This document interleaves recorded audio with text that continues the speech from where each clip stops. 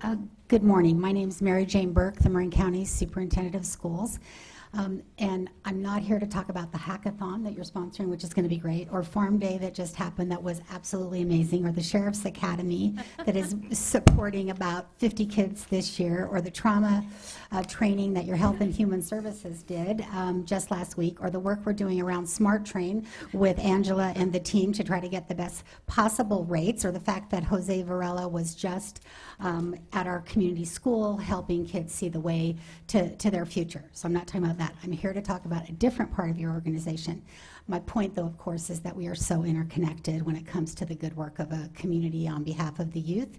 And I wanted to particularly call out the work of your elections department. And so I think you're aware one of the issues that you dealt with on your consent agenda was the fact that the school districts of Marin County were able to move their elections from their even years to their odd years. And I know you have the background on that, but I want you to know, except for Lincoln, by the way, which hasn't had an election since 1969, so they didn't need to make the move.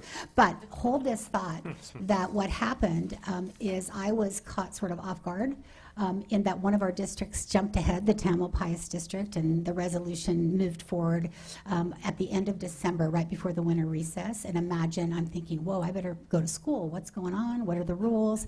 And I was able to immediately call Linda Roberts and her team, Dan and Mel, and they were available in the most unprecedented ways. There's a winter recess there by January 11th. They were at a training with all of our superintendent's trustees that could make it to learn about the information, and then proceeded over the next couple of months to be responsive, caring, provide good data so our school districts could make a determination. And I think often we don't press the pause button to say, hey, we noticed that what happened was truly unprecedented, and it made a huge difference for our schools and our community. So my thanks to the elections department and Linda in particular. Oh, yeah, thank you. I'll stop. Thank you.